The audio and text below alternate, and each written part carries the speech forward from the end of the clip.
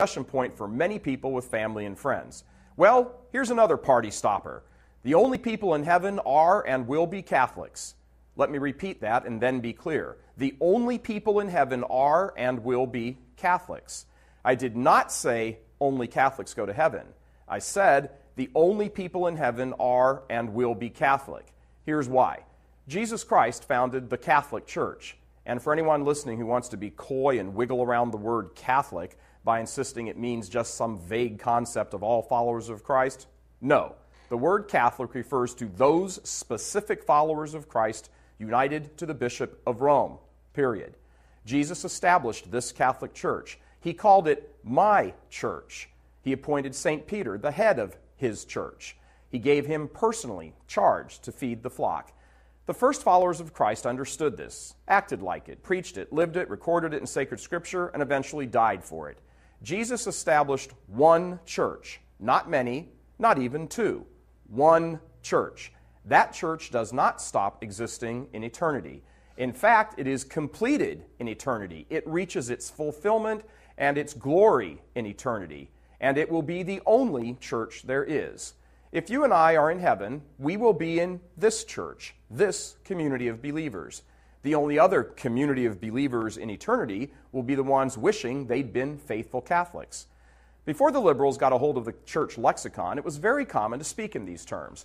The church on earth was called the church militant, because we are still fighting. The church was also spoken of as being in purgatory, where members were undergoing final purification before being admitted into the church triumphant in heaven.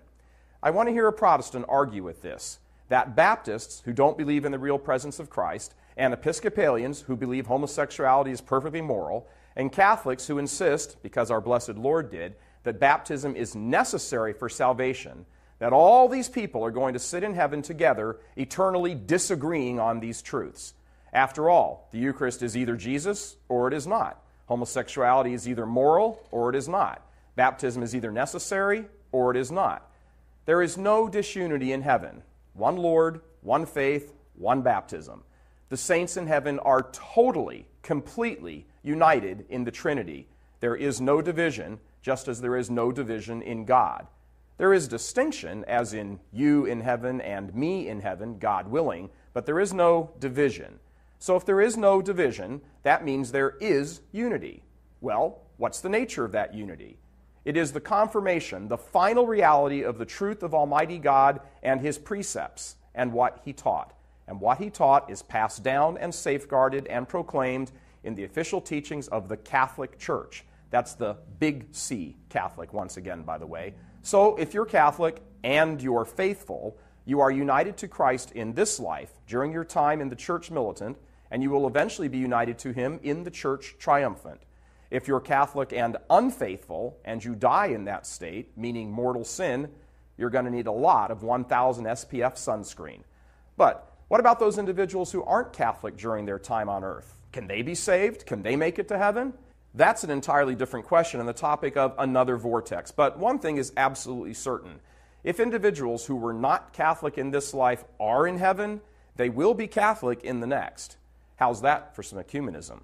After all, and liberals can correct me if I'm wrong, isn't the goal of ecumenism to bring non-believers into the church in this life so they can enjoy an eternity in the church in the next? Or is that a little too old school for the heretics? I'm Michael Voris. Please help us keep delivering these kinds of messages that so desperately need to be heard and acted on. Join RealCatholicTV.com today as a premium subscriber. Become immersed in the faith established by Jesus Christ. The Catholic Church is the only hope against evil because that is its God-given mission. As our Lord said, apart from me, you can do nothing.